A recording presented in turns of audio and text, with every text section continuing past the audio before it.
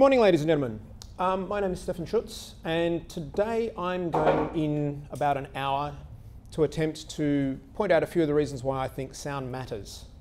For me personally, it matters a lot. It's what I've chosen to do for pretty much since before I left school. My career has gone in so many different directions that it has never been boring. And one of the things that I've spent an awful lot of my time doing is trying to get other people to understand the importance of sound, sound design, sound effects, music, dialogue, and all things audio-based to do within various different types of media. I am fortunate in that what I do means that I absolutely love my job or my chosen career, and I guess maybe I'm very, very lucky in that. And I have a fairly diverse history, as I mentioned, which I'm not going to go into. One of the things I will point out, which actually isn't part of this presentation before I actually get into it, is that the URL that was visible at the beginning of the screen and which will be available at the end of the screen is not only my own personal website, but it is also a resource for audio, which I would actually encourage all of you to have a bit of a look at, because the core part of that is a sound effects library that I have spent over 5 years creating. It is online, as well as other formats. It is for sale commercially, but more importantly to Australians, it is online. It is covered, licensed under Creative Commons, which means it's free for educational uses for your students, for amateurs, etc. Currently it has over 18,000 sound effects. It will be hitting 20,000 sound effects before the end of the year. It is also, the entire collection is also going to be made part of the Australian National Film and Sound Archives. There are a whole bunch of other resources on that website. I will leave it at that. You can have a look at that or not at your own leisure.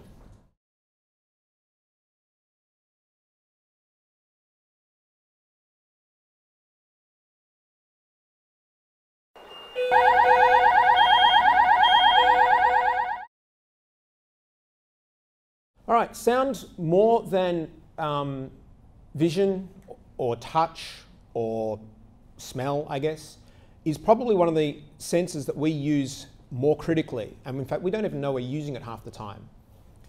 If any of you have a phone on you at the moment that goes off, you will respond to it before you've even acknowledged necessarily what you're responding to. And in fact, that's really one of the main points of the way sound works. The whole point is that you're supposed to respond to it before you have time to think about it, because if you respond to it and jump out of the way of something, you've got a better chance of survival. And this goes through a lot of species. I would not say every species on the planet, because I'm not that knowledgeable in biology, but for an awful lot of species, they basically survive due to sound. Humans, I think we've become a little bit less attuned to that because of our sort of safe lives, etc. But there are now certain sounds that we are still keyed to, and some of those, an alarm, whether it be a smoke detector or a fire alarm, a car horn. If you're walking across the road not paying attention, you hear a car horn, you will react. Quite often it'll be just in surprise, but you'll probably also react by sort of jumping out of the way again before you've even thought about it. I would also argue that if you were walking across the road and you heard quite literally, and I'm not talking about a simulated one, I'm talking about quite literally the sound of a big predatory cat behind you, you would react. And in fact, if it was a tiger, you would probably react by freezing on your spot, because there are actually sub-frequencies within a tiger's growl that does quite literally freeze their prey for a nanosecond. So from that point of view, there are all sorts of interesting things within sound that, again, I won't go into in great detail, but there have been various different uses of sound within nature as well as man-made. So we use, this is one of the main, in my opinion, there are two main areas that we use sound for. One of them is something that we think less about. I mean, we do use it. We use it in, as I said, the car horn, the fire alarm, but we use that because it's an instinctual thing within a lot of creatures to just respond to certain types of sound. And you can obviously train people to react to a fire alarm, a mobile phone ringtone, etc.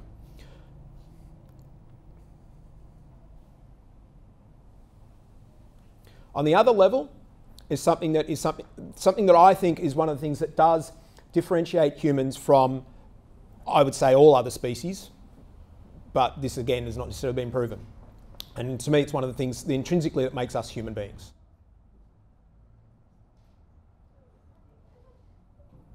Our ability and our desire to tell stories.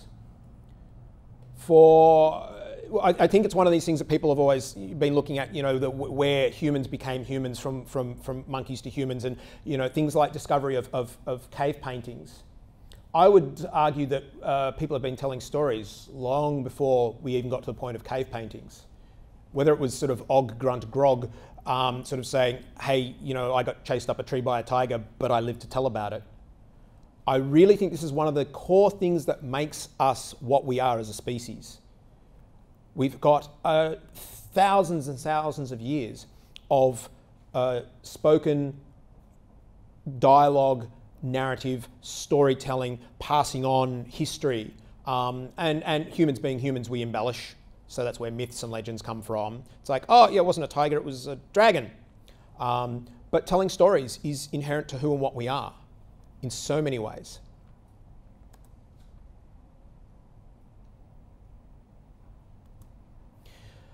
And here's where I probably should, I guess, edit that somewhat. I say in all forms of media, sound has an overall purpose. I guess you could argue that if you're reading a book, sound is not that important. However, there are other people who might argue that they are. The environment in which you're reading the book can very, very much influence the experience of reading that book. If I gave you a book that was sort of full of evocative narrative situations, and I plunked you down in the middle of Times Square in New York City with lots of traffic and said, read the book, I would argue that your experience of that story and of the narrative that you're experiencing would be far different than if I took you out into a lovely scenic pasture somewhere with birds and insects and nice warm sun and said, here, read the book again. So this is, again, maybe on a subconscious level, but I would say that the sound is still influencing your experience there. A lot of people sit on the train reading a book, but they might have their MP3 player going so that they're listening to music.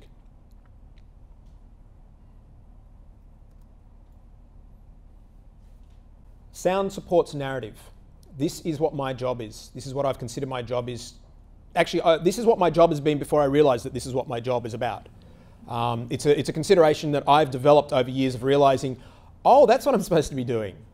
You know, initially it's like, oh, I make some nice sound effects and things go boom, or I write some nice music and I'm happy with the music. And slowly I realised this is what my job is, supporting the narrative. And this is what the job of music, audio, dialogue should be, supporting the narrative, not intercepting the narrative, not stealing away from the narrative. And this is where, again, I think, this is one of the reasons why I think that audio, and using that term as the broader family of sound effects, music and dialogue, audio has an essential part to play in supporting narrative.